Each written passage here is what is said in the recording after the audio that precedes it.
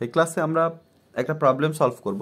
তো আমাকে একটা প্রবলেম দেওয়া আছে, the impulse response of a continuous system is given by, impulse রেসপন্সটা দেওয়া আছে কি এইচ.টি equal del T minus one plus del T minus three. এটা হচ্ছে আমার impulse response. The value of step response at T equal to is what?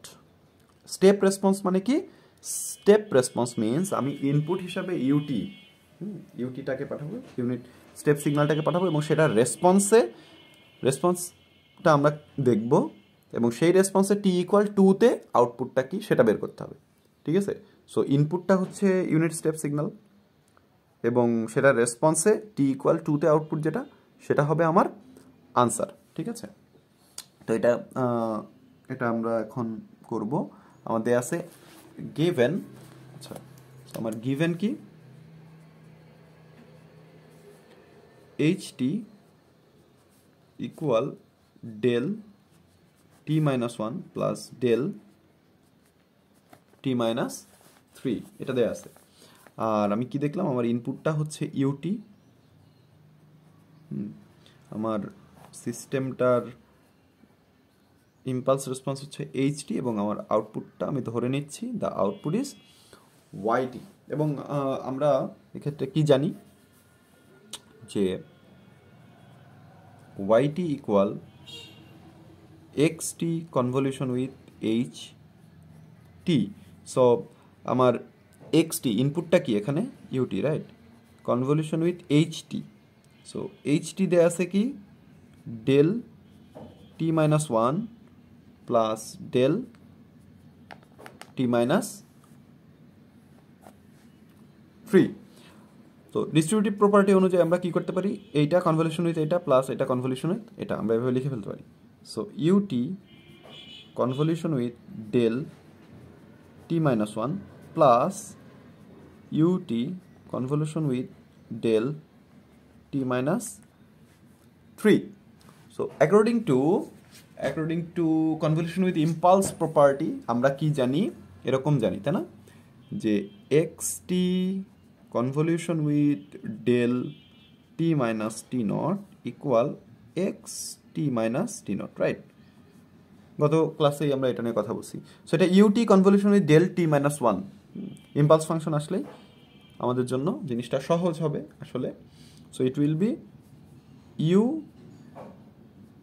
T minus one plus it will B U T minus three, তাই না? According to this property. ওকে, এখন আমরা এটা draw করে যোগ বিয়োগ করতে পারি। So U T minus one, এটা যদি আমরা ড্র করি বিষয়টা কেমন হবে? টি মাইনাস ওয়ান মানে পজিটিভ শিফটিং, এক ঘর পজিটিভ শিফটিং, অর্থাৎ ওয়ানে চলে আসবে U T minus one. Are U T minus three এটা হচ্ছে U T minus one. Are U T minus three এটা কি তিন ঘর পরিমাণ পজিটিভ শিফটিং, ওয়ান টু, তিন ঘর পরিমাণ পজিটিভ শিফটিং। এখন এই দুটোকে যদি আমরা যোগ করি তাহলে তার আউটপুটটা কেমন হবে? আউটপুটটা হবে হচ্ছে এটা তো ওয়ান, ওকে, ওয়ান টু থ্রি, আর এটা অ্যাম্পলিটিউড ওয়ান। এখানে আমি অ্যাম্পলিটিউড এখানে ওয়ান ডেনোট করলাম, এটাতে টু দ্বারা ডেনোট করলাম। ঠিক আছে? সো এটা হচ্ছে one two three and so on. Okay, so ওয়ানে আউটপুটটা কত? ওয়ান। টুতে মানে যোগ করলে ওয়ান প্লাস জিরো হচ্ছে ওয়ান, টুতে হচ্ছে ওয়ান প্লাস জিরো হচ্ছে ওয়ান। সো এগুলো ওয়ান থাকবে, ওয়ান ওয়ান থ্রি পর্যন্ত। থ্রিতে যে কি হবে? One plus one equal to. সেক্ষেত্রে থ্রিতে যে অ্যাম্পলিটিউডটা বেড়ে যাবে এবং এখানে কিন্তু ওয়ানটা কন্টিনিউ করতেছে, এখানে ওয়ানটা কন্টিনিউ করতেছে, অর্থাৎ থ্রি এর পরে it will always be two.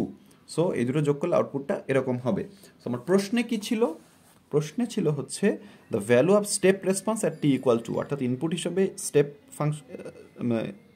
Step সিগন্যালকে পাঠালে টি ইকুয়াল টুতে আউটপুটটা কত? তো আমরা দেখি টি ইকুয়াল টু, এখানে এদিকে তো এটা টি, তাই না? আউটপুটে টি ইকুয়াল টুতে আমি কি পাচ্ছি? রেসপন্সটা কত পাচ্ছি? ওয়ান। সো আমরা লিখতে পারি at T equal to ওয়াই.টি equal কত? ওয়ান। That's the answer. ওকে, এটাই বের করতে বলা হয়েছে। ঠিক আছে।